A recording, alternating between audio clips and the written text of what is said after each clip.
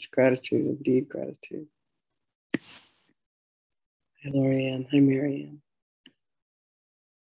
This meeting is being live streamed.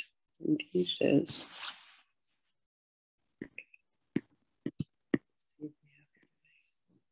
Hey, Jill. Hi, Mary. Hi, York. Hey, Jill.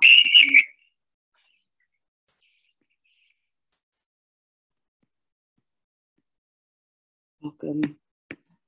I love it.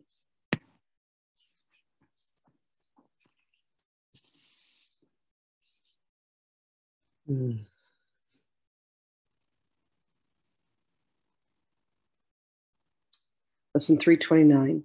I have already chosen what you will.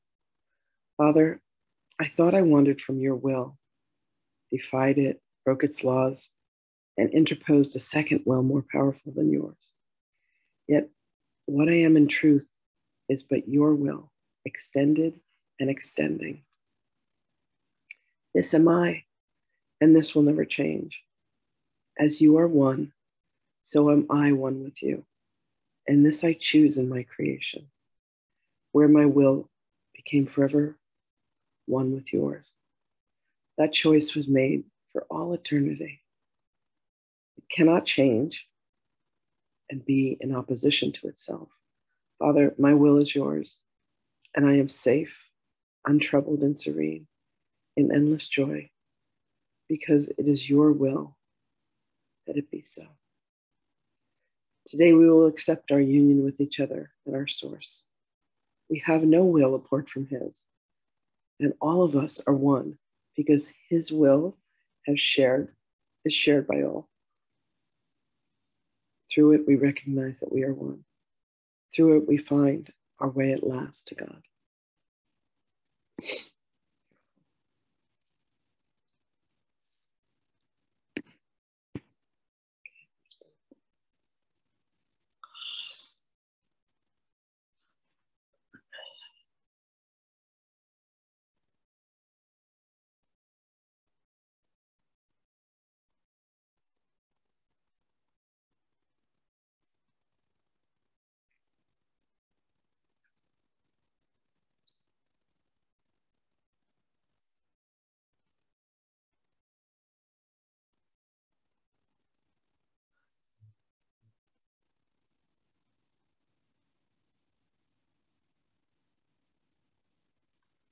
Greetings, beloveds. Beloveds, there is one will, and that is indeed the will of God. However, the egoic mind and the body would like to believe that there is a will that can be enforced, that is its own, that is separate than, separate from. It looks for the distinctions that says, I can make up my own mind, I can go my own way. And beloveds, understand that this is the perpetuation of the world of illusion. For really, there is only the mind of God, the will of God, the heart of God. As you go about your days today, for many of you, this is a time of Thanksgiving. Imagine if each day being celebrated Thanksgiving and families came together and people spoke what it is that they are grateful for. This is indeed the kingdom of heaven. This is indeed the way in which you go about your life, releasing and relinquishing the egoic will that believes that it knows, that believes that it is separated somehow. Beloveds, for you to fall back into the arms of grace, for you to come into the remembrance of the love that you are, the divinity that you are, the hope that you are, the grace that you are, means that you have surrendered yourself because you have been fighting for so long against yourself and against others. You have believed that there is something wrong in every situation. You have felt lonely, you have felt sad, you have felt desperate. Beloveds, all of that is indeed the illusion. The truth of you is that when you surrender yourself to the will of God, everything that you have known as an illusion vanishes. And you are left with but the truth of you. The truth of you that is the beauty. The truth of you that is the harmony and the peace. The truth of you that is the love. If you were able to hop upon a train and know that the destination was that you would be returned to the kingdom, understand that this is your life. And there are many stops that are being made along the way, and sometimes you decide to exit the train and indulge yourself in a lifetime here or a lifetime there. And then you find your way back onto the train, knowing that it has but one destination, and that is your ultimate freedom. So you can decide whether or not you wish to stop. You wish to indulge in all myriad of thoughts, all myriad of relationships and illusions. Or you can just stay, knowing that this is a train that will take you to peace, to joy, to everything that you ever desired. Beloveds, know that every thought that you think does indeed manifest and create. Can you align yourself? Can you commit yourself to think of love, to think with love, to think as love? You are the train. You are the conductor. You are the passengers. You are the journey.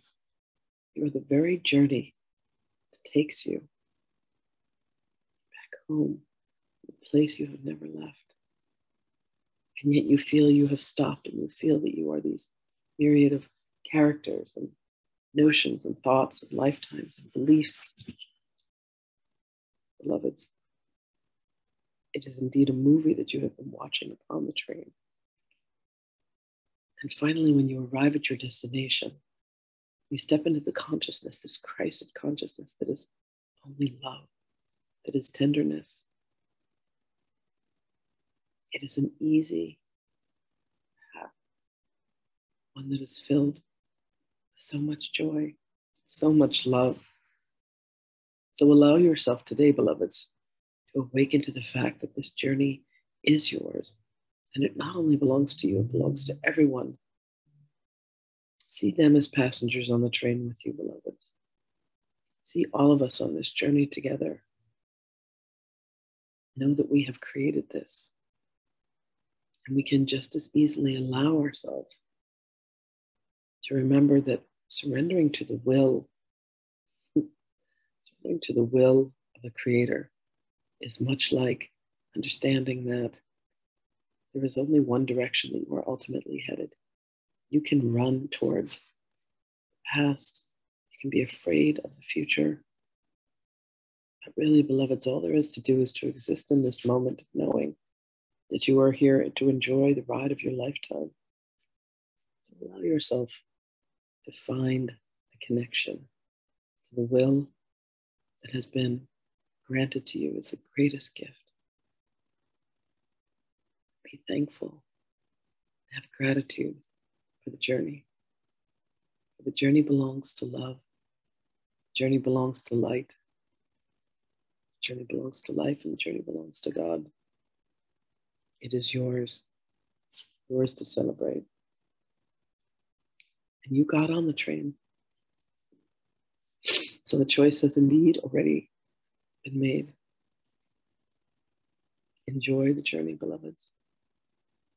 Celebrate everything that occurs today. Be thankful for the people that you love. Be thankful for the people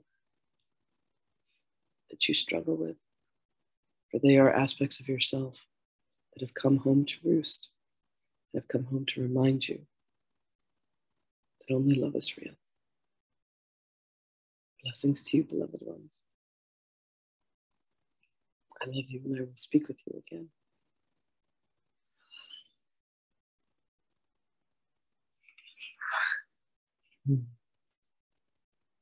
Thanks for being here, everyone. Happy Thanksgiving, everybody. I'll see you guys tomorrow.